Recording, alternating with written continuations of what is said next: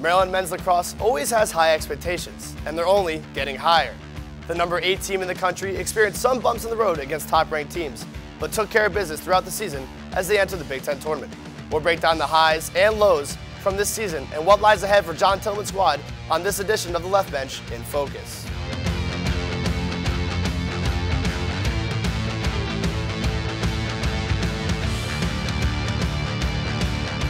No matter who your matchup is, like you can do something special out there.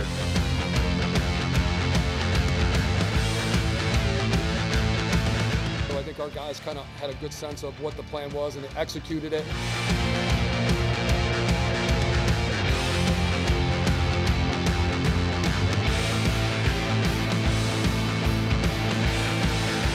Welcome back to the Left Bench in Focus, brought to you by Terrapin Sports Central.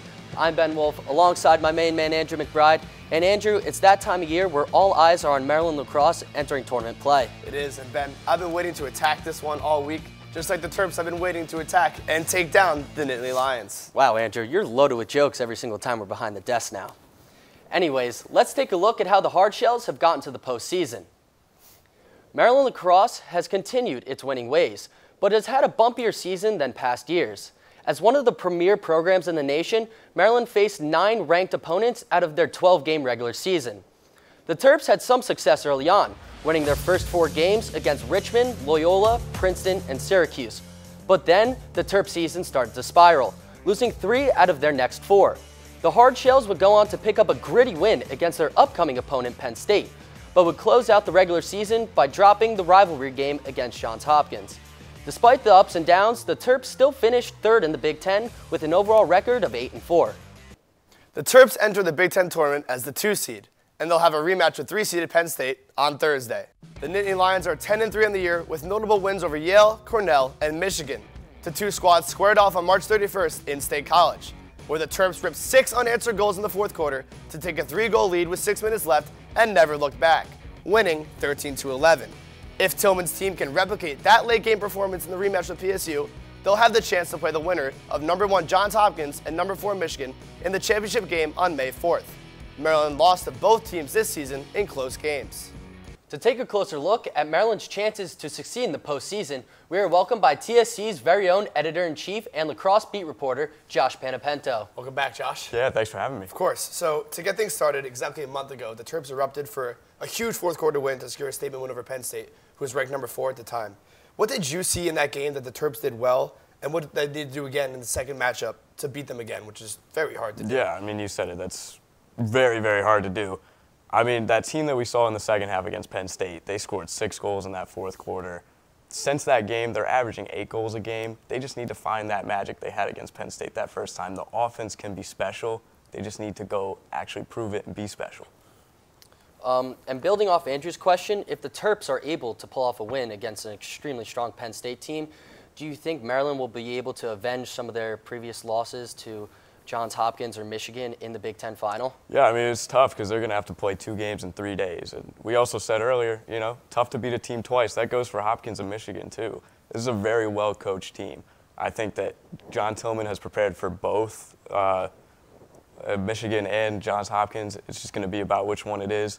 They're going to, if they get past Penn State, not a lot of rest, but I think if the offense steps up in the Penn State game, they'll have some momentum, they'll have some confidence, they'll be able to take down anybody.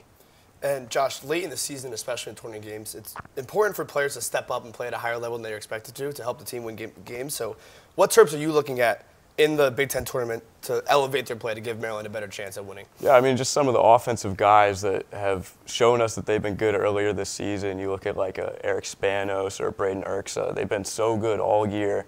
Just the last couple weeks, it hasn't been the same. But coming off of 12 days of rest, I think they'll be able to find that magic. Defensively, there's no specific players that need to step up because they've all really been killing it recently. They just need to stay confident and keep doing what they're doing.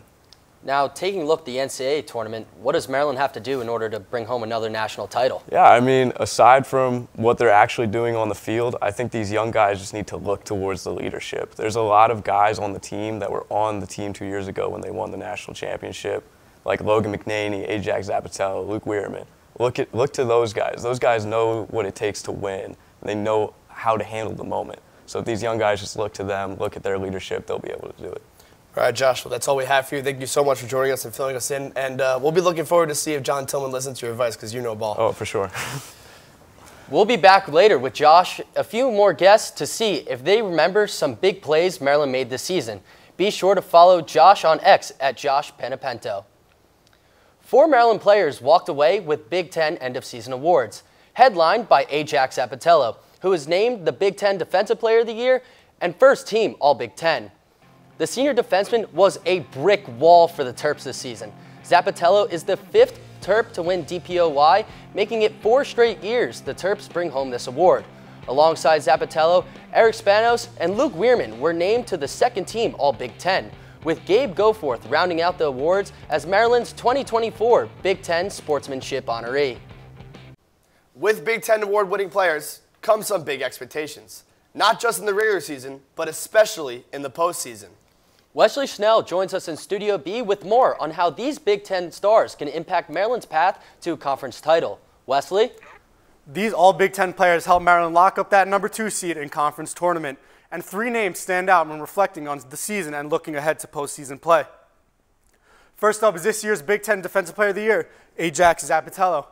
Zapatello led the team with 18 caused turnovers this season and finished 3rd in the Big Ten in forced turnovers per game. Zapatello also finished 3rd on the team for ground balls, which is huge for a defenseman. Ahead in the tournament, it is almost certain Zapatello will be guarding the opposing team's top scorer.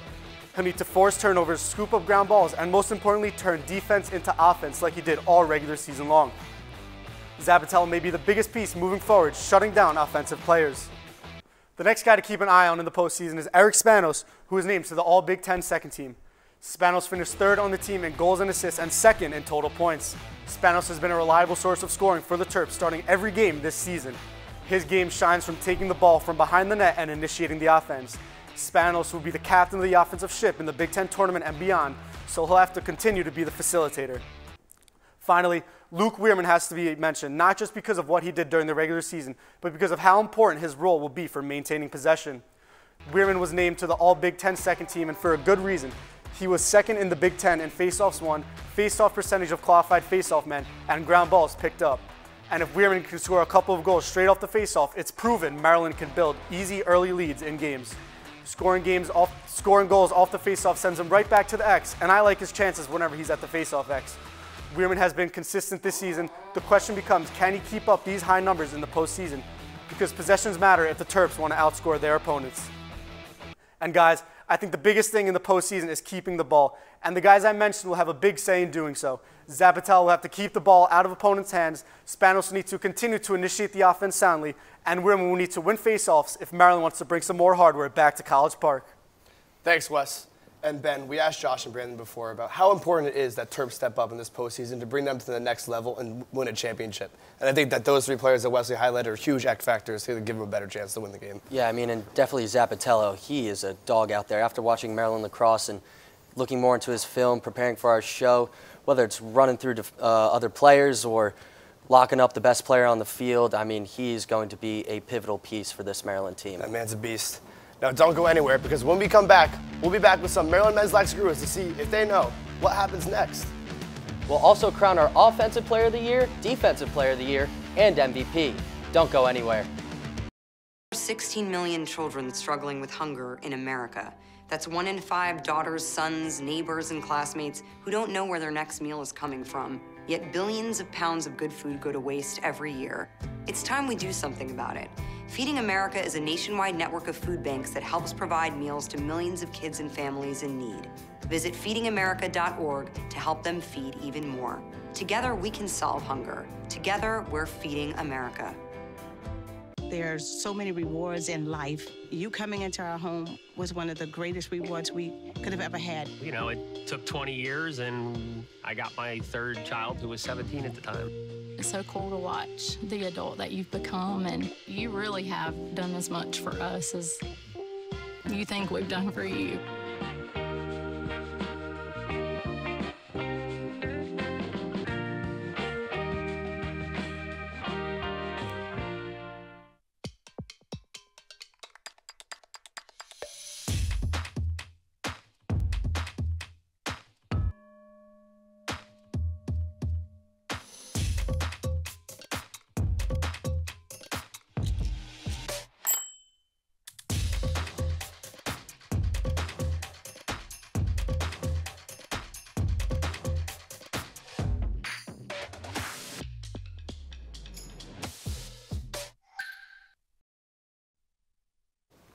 Welcome back to the Left Bench in Focus.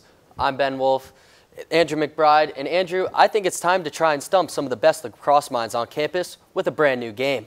Nathan Schwartz and Oliver Shack got the best of us in our Baseball in Focus show, but I think we're going to win this go-around. There have been a plenty, you could say even a plethora, of jaw-dropping plays by men's lac this year. Have you been working on your vocabulary? Why, yes, I have. And since there have been so many great plays, I wonder if some of our colleagues remember them all. We're joined now again by Josh Panapento, and now happy to welcome another writer, Brandon Schwartzberg, and broadcasters Ben Strober and Tyler Lochte on the show. Fellas, how we feeling? I'm feeling good. Yeah, I'm ready to kick some butt. All right, great. So here's how the game will work. We're going to play a clip from a play this season, but in the middle of the clip, it's going to pause. And then you guys are going to have to guess what happens next. You guys ready? Yeah, we're ready. All right, let's roll the first clip. I believe that's an Eric Spanos goal.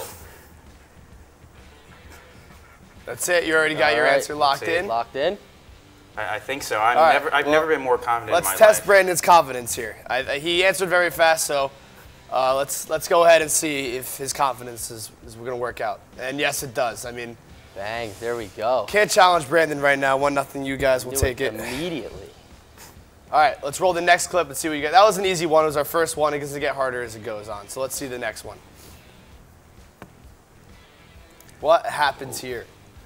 The rivalry game could be a big hit. I can't tell who it is, but I'll just guess it's a goal. Eric's a goal. I think so. Do Ben and Tyler have any guesses? Do you have a guess? I think this might be a pass over to Kelly there, 45 in front of the net. Ben, what do you think? I think it might be. I'm looking, and I know for a fact that Maryland did not score in the fourth quarter of this game. I know in the first and third quarter they were going towards the south, which did not have that building over there. So I don't think it's the Kelly goal. Wow.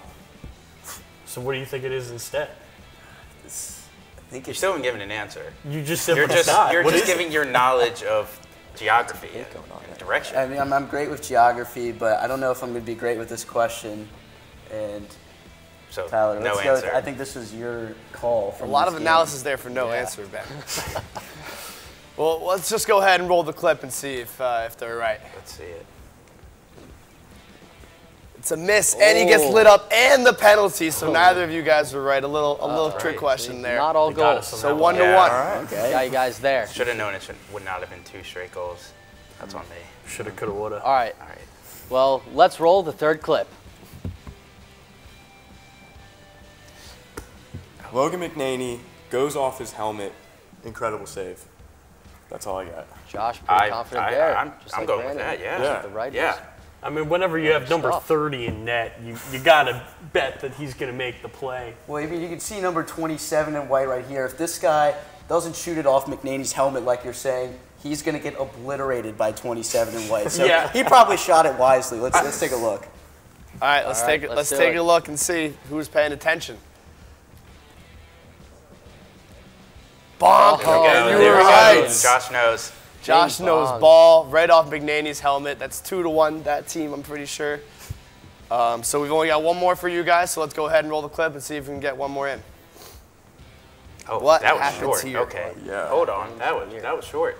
I had no clue who that is, first of all. I didn't get to see it. I want to... No, actually, I'm not confident. Do you have any idea? Well, Ben, you got to remember that this time Rutgers doesn't have the ball, so it's not going to be a Will Schaller cross-check. Hey, I mean, I know I know so much about Will Schaller cross-checks, but I don't know who has the ball in this clip, so that really can't help me, can it? I'm gonna go Daniel Maltz score because he has not been in any of these, and he's one of their best offensive players. So I feel like that's my logic there is. It's a good guess. Ben and Tyler, you got anything for us? I mean, that's a pretty good guess. Whenever Danny Maltz was on the field, balls were just fine in the back of the net this year. All right, well, let's roll the clip and see who's right.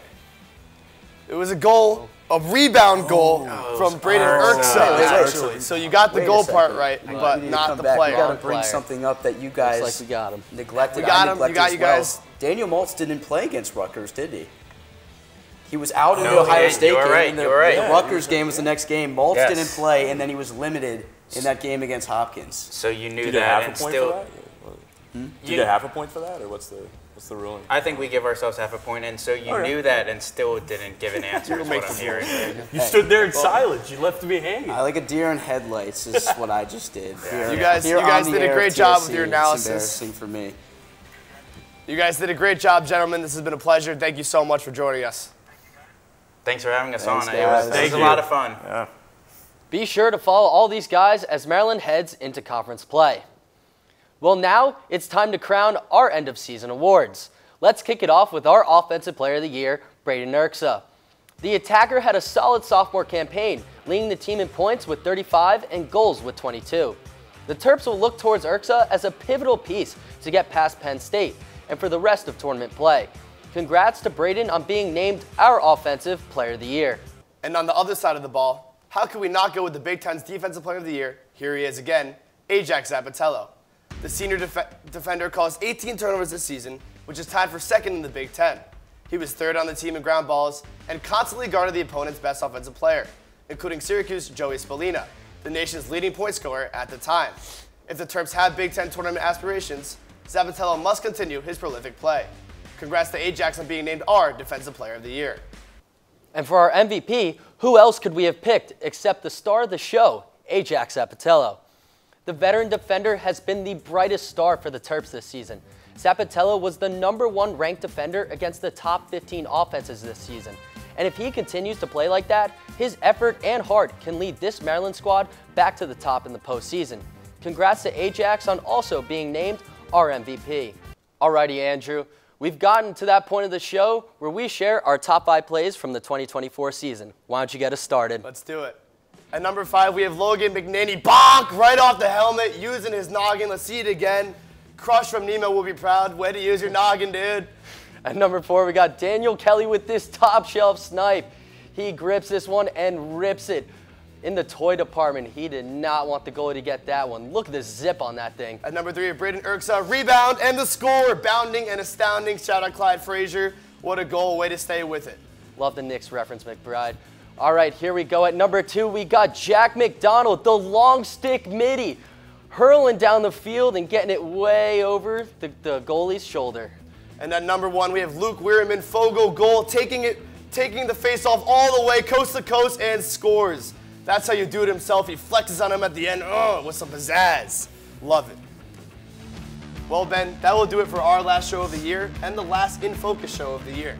It's been an honor to be beside you at the desk this whole semester. I would not want to do it with any other partner. Be sure to check out our final show of the school year, as well as the lovely Kira Bruno's last show on Tuesday. In the meantime, be sure to keep up with all of Terrapin Sports Central's coverage on X, Instagram, YouTube, TikTok, and online at terrapinsportscentral.com. We'll see you next time.